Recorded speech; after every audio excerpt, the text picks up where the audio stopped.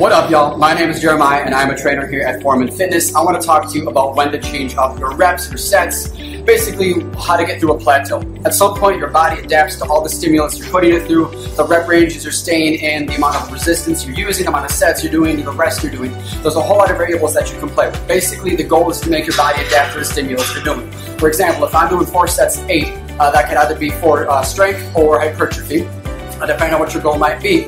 But let's say that my body's adapting to that. The exercises I'm doing, they're just not feeling the same. I'm not getting as much transient hypertrophy, the pump. I'm not feeling like the workout isn't exhausting me like it used to. So you got a few options. You can either change the weights you're using to increase or decrease those weights.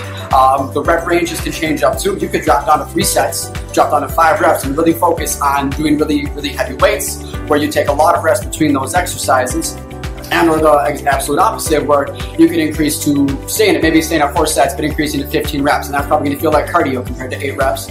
Your muscles and your body is going to have to change to adapt to that new stimulus. Basically, a plateau means your body has adapted to what you're doing. You need to change things up. You change things up in any way, changing any one of those variables, you will see results that accommodate what you've done. Hope that makes sense. If you've got questions, feel free to ask. You'll probably see me here in the morning. Have a good day, everybody.